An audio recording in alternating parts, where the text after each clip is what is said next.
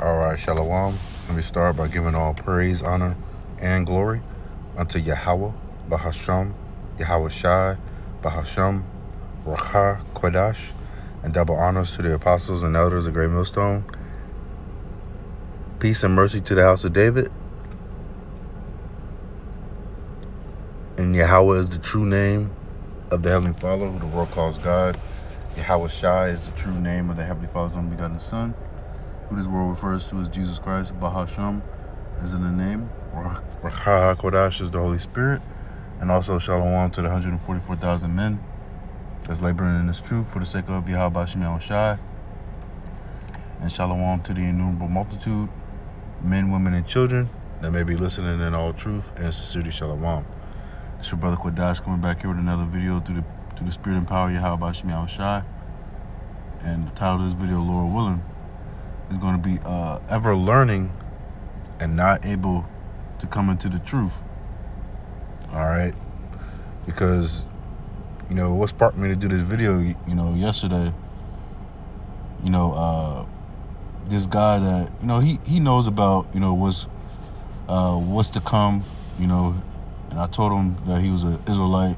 He received it, but yeah, he still finds his ways to scoff, and yesterday he was like, man, ain't nobody ready for what's to come except me, because he has a farm, he has stuff stocked up, so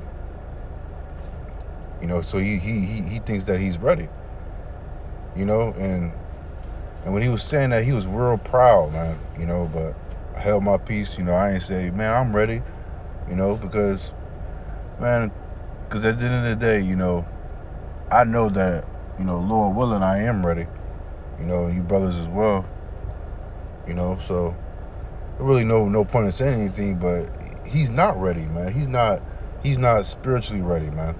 All right, because the scripture says wisdom and knowledge is going to be the stability of our times. All right, and the fear of the Lord is his treasure. All right, I actually start with that. Niggas actually think just because they got a bunker, they got a farm, they got stuff stocked up, that they're ready. They're ready for the times to come. Okay? This is Isaiah chapter 33 and verse. I'm going to start at 5. It says, the Lord, Yahweh Bashim Yahweh Shai, is exalted, for he dwelleth on high. He hath filled Zion with judgment and righteousness. And wisdom and knowledge shall be the stability of thy times, and strength of salvation. The fear of the Lord, Yahweh Bashim Yahweh Shai, is his treasure. See, the fear of the Lord, man, that's going to keep us going. Wisdom and knowledge, all right, that's going to keep us stable. That's going to keep us stable in these times to come. Not your farm, okay, not your money. Wisdom and knowledge, all right, and ultimately the favor and the mercy of the Lord, man. Without the favor and mercy of the Lord, you're liable to die at any time, man. It's the mercy of the Lord that keeps us alive, man. All right, not our own doings.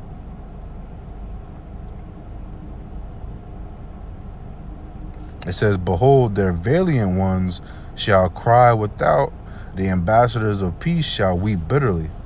All you people that's saying peace, peace, and all you mighty men, you're gonna cry there bitterly, man, because it's gonna be people that's gonna be out here without food. All right, you're gonna be without shelter. Okay, you're gonna be without the things that you stocked up for, because that's ultimately for the elect, man. All right, so let me get. I wanted to start out with that Isaiah, but I had a few more precepts written down here. And Lord willing, this video is edifying. Actually, let me want to have this picture on the slideshow. Let me just show this here. It says Noah or Cole, I think it's Noah Kardashian, whatever the fuck her name is. Noah or Cole Kardashian shows off fully stocked pantry in her doomsday bunker. All right, this was an article, that one of the brothers has sent. This was March 9th. All right, so just yesterday. It says millionaires are building doomsday bunkers in their mansions as World War III threatens America's shores, man. All right, so you see these millionaires that are building doomsday bunkers in their mansions, man. All right, so these, I'm not sure if this underground, it better be underground, underground bunkers stocked with food, all types of food, to keep them stable in these times, man. All right, so that's what these, you even seen it on that one cartoon called Inside Jobs. All right, these millionaires, these billionaires, these trillionaires, all right, they have bunkers, man, because they know the times that we're coming into. They know that this economy is going to collapse. It's going to be martial law in these streets, man. They know the times that we're coming into. You sheeps, all right, you people that are not focused on the Lord, you don't know what times that we're coming into, man. But these elites, they know, and they put it in these subliminal messages, man. Okay, but you people continue to laugh, you continue to scoff, and you continue to be ignorant of the signs and of the times that we're in. All right, World War III, you people laugh at that. Okay, you people are ignorant of the times that we're coming into. That's why it's going to hit you people so hard. All right, it's going to hit you hard because you're not expecting it, man. It always hurts more when you don't expect something.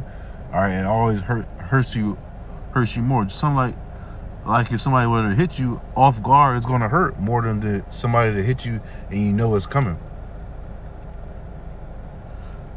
All right, so let me pull my other precepts here. This is Jeremiah chapter 15, and starting at the top, it says, "Then said the Lord Yahweh Shemiel Shai unto me, though Moses and Samuel stood before me, yet my mind could not be toward this people. Cast them out of my sight, and let them go forth. And it shall come to pass, if they say unto thee, Whither shall we go forth? Then thou shalt tell them, Thus saith the Lord, such as are for death to death, and such as are for the sword to the sword, and such as are for the famine to the famine, and such as are for the captivity to the captivity," man. So if you're predestined to die in famine, you're going to die in famine. It doesn't matter if you have a farm. It doesn't matter if you have an underground bunker. Okay? It doesn't matter if you stocked up on all your goods, man. Okay? If you're prepared for the sword, all right, if you're allotted out to die, you're going to die, man. It doesn't matter what you're preparing for, man. You see? It says, such as are for the famine to the famine. So you can be kidnapped from your bunker, okay? If you're allotted to go to the famine, you're gonna go to that famine, man. All right, you're gonna starve to death, man. It's such as are for the captivity to the captivity. And we in captivity now, so what's gonna be that captivity, in the times to come? Okay, if you locked up in prison, man. You see? So the main focus, is to fear the Lord, man. If we fear the Lord, we know that ultimately the Lord, Yahweh Shemiel Shai, he's in control of everything, man. All right, so we might as well just serve him, all right, because the Lord, he ain't gonna leave you confounded if you're serving him in truth and sincerity, man. Let me pull this real quick. All right, because somebody can hear that scripture and say, hey, and it don't matter if I serve the Lord or not, man. If I'm destined to go to the sword, I'm gonna die. If I'm destined to go to famine, I'm gonna starve to death. So why should I serve the Lord? But that's not true, because the Lord doesn't leave his servants confounded, man. This is Sirach or Ecclesiasticus chapter 2 and verse 10. It says, "Look at the generations of old and see, did ever any trust in the Lord and was confounded? Or did any abide in his fear and was forsaken? Or whom did he ever despise that called upon him. You see? You know, so just playing like the devil's advocate here, you know, if you serving the Lord, man, he's gonna protect you, man. Okay, he's gonna have that hedge over you. This is Proverbs 18:10. It says, the name of the Lord is a strong tower. The righteous runneth into it and is safe.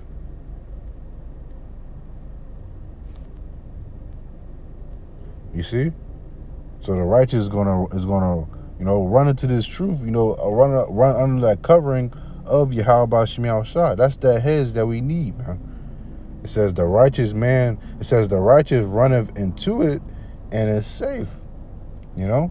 So the righteous is gonna, you know, come under that banner of Yahweh Shem Shah. You know, that hedge, that protection. Let me get this one here. Psalms 91. And I'm going to start at the top. Psalms 91:1. He that dwelleth in the secret place of the Most High shall abide under the shadow of the Almighty. I will say of the Lord, he is my refuge and my fortress, my power, in him will I trust. Surely he shall deliver thee from the snare of the fowler and from the noisome pestilence. He shall cover thee with his feathers, and under his wings shalt thou trust. His truth shall be thy shield and buckler. Thou shalt not be afraid for the terror by night, nor for the arrow that flieth by day, nor for the pestilence that walketh in darkness, nor for the destruction that wasteth at noonday, man. All right, so under the covering of Yahweh Shem Shah, we're gonna be good, man. Okay, if you're seeking Yahweh Shem Shah, we're gonna be good. You know, as long as we're serving him in truth and sincerity, we're going to be straight, man. You know, Lord willing. In Isaiah 65 and verse 12, it says, therefore will I number you to the sword, and ye shall all bow down to the slaughter, because when I called, ye did not answer. When I spake, ye did not hear, but did evil before mine eyes, and did choose that wherein I delighted not. You see, so the Lord is going to number you people to the sword, number you, give you over to famine, okay, give you over to being cast in these FEMA camps and dying. Okay, he's going to give you over to death. Why? All right, because when he called, you didn't choose to come to him, man. You ignored him. You misused the prophets, man. So why should the Lord have that covering over you? All right, if you ignored all his words, man, you loathe the law of Yahweh Shem Shah. Why should he deliver you? I'll read it again. Therefore will I number you to the sword, and ye shall all bow down to the slaughter, because when I called, ye did not answer. When I spake, ye did not hear. So you didn't try to hear. You didn't try to hearken unto the prophets, man. It says, but did evil before mine eyes. Okay? Making mockery of the Lord, man. All right, you still chose to get lineup. You still chose to keep your dreadlocks, man. You still chose to eat pork, shrimp, crab, lobster, to have sex with other men's wives. Okay, you still chose to be a Muslim. You still chose to believe in Jesus. Okay, you still chose to do whatever your heart desired, man. You didn't try to humble yourself before the Lord. Okay, it says, but did evil before mine eyes, and did choose that wherein I delighted not, man. Okay, so you chose whatever was your heart's desires, man. All right, instead of choosing the right way, all right, which is coming back unto Yahweh Shem Shah, keeping these laws, statutes, commandments to the best of your ability, reading, studying. If you're a man, going out to the highways and byways and teaching. Okay. It says, therefore, verse 13, therefore, thus saith the Lord Yahweh, behold, my servants shall eat, but ye shall be hungry. Behold, my servants shall drink, but ye shall be thirsty. Behold, my servants shall rejoice, but ye shall be ashamed, man. See, you know, men of the Lord, you know, few women, okay, and the elect children as well. We're gonna be taken care of, man. All right, because we chose to come after the Lord, man. That's that reward, man. To be taken care of in a time where it seems like, you know, man, the only way that you can survive is by having a higher power, man. Okay? And that's what the Lord's going to do. The Lord's going to find ways to feed us, find ways to keep us able to drink. Okay? All right? And he's going to keep us to be rejoicing, man. Okay? Because it says here in the book of Job,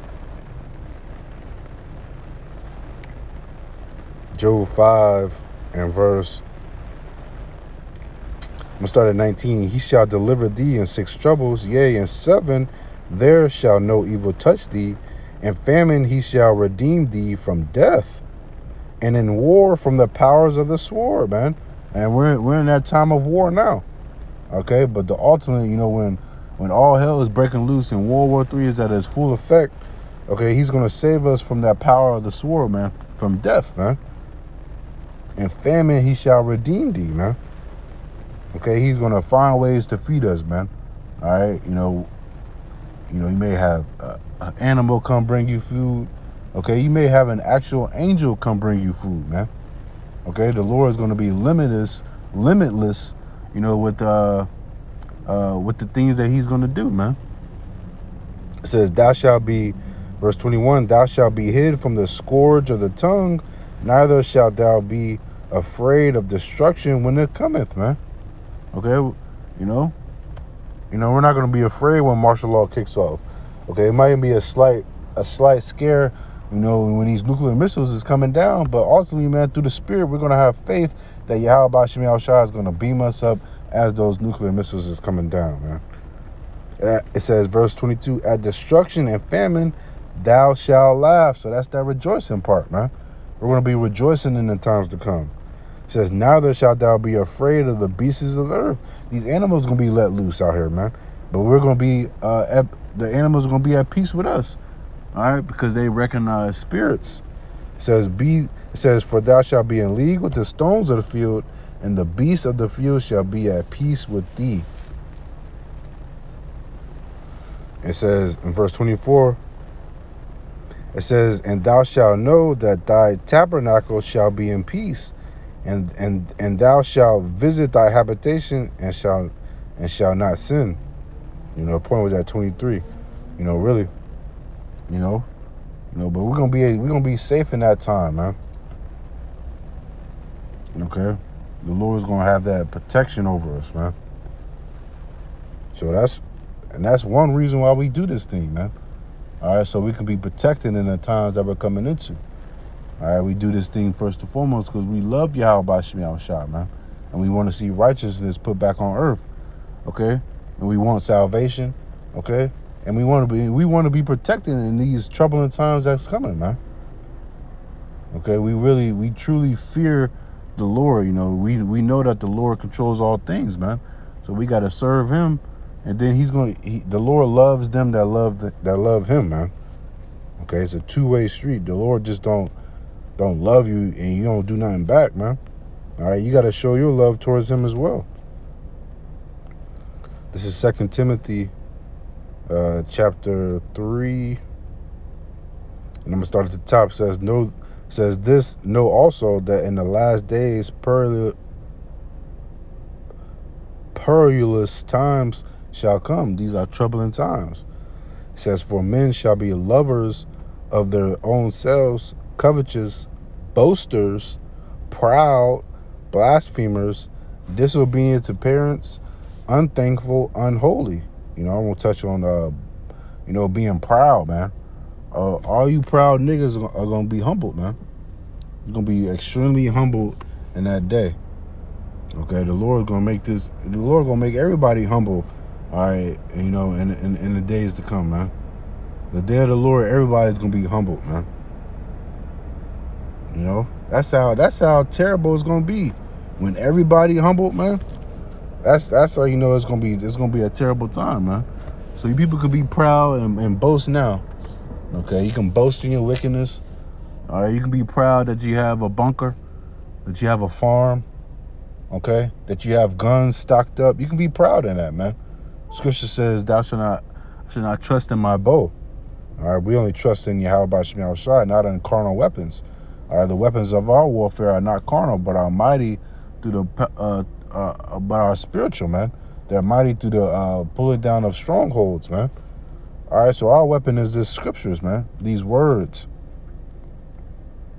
It says, verse 3, without natural affection, truce breakers, false accusers, incontinent, fierce, despisers of those that are good.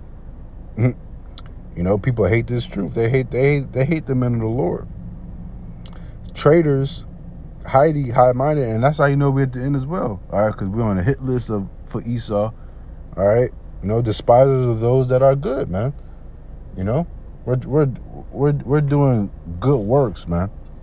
Okay, and they despise it. Traitors, high-minded, lovers of pleasure more than lovers of God, having a form of godliness, but denying the power thereof. From such turn away. You know, we gotta turn away from people like that. You know, having a form of godliness, but denying the power thereof, man. You know.